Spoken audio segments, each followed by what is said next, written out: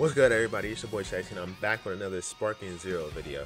Today I'm gonna teach y'all fellas when the perfect time is to use your super counter. So to start off, you want your opponent settings to be set on smash attacks and follow-ups 1. This will help us use our super counters more efficiently, you know? Right, so you've been in a situation before in an online match where your opponent pursues you and you're trying to super counter, but you don't know when the perfect timing is. I'm gonna teach y'all an easier method on when to know when the timing is. So now, the perfect timing you want to use your super counter is right before you want to hit them. Quick little editor's note, I meant to say right before you get hit. Right when you see the yellowish white color is when you want to input your super counter, which is up and square. I'll give you an example right now. I see you. Now you're mine. You see how I countered him right before the white light hit? That's when you want to input your super counter.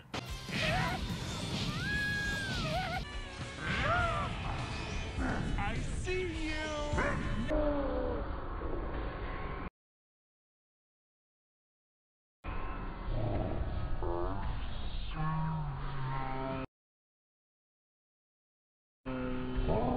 As you can see, it's still not consistent because you know it's one of the hardest things to learn in this game.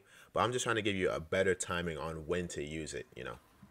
Now for super counter and rush attacks, every character's rush attack is different. So super counters are basically a lot more tedious when you're getting rushed like this. Like every character attack is different, so the timing is going to be different for every single character. Now I've been seeing this a lot on rank. Typically when you're guarding somebody from the front, they will try to vanish and hit you from behind. But the thing here is when they do that vanish, you can super counter there. As soon as they vanish and they're about to hit you, you can input a super counter and counter attack. Now for example, I put the bot on rushes and counters so I can get UI Goku to hit me from behind, and I'm going to try to super counter him. Now you're mine. Here it comes. You see how I'm super countering him from behind? That's what you want to do. If somebody's hitting you from behind, you try to super counter right there.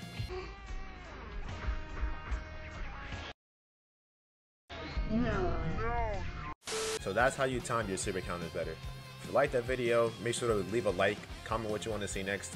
Thank you for tuning in. Comment if you want to see more guides, more Sparking Zero guides, rank matches, whatever. Let me know, and I'll catch you guys in the next one.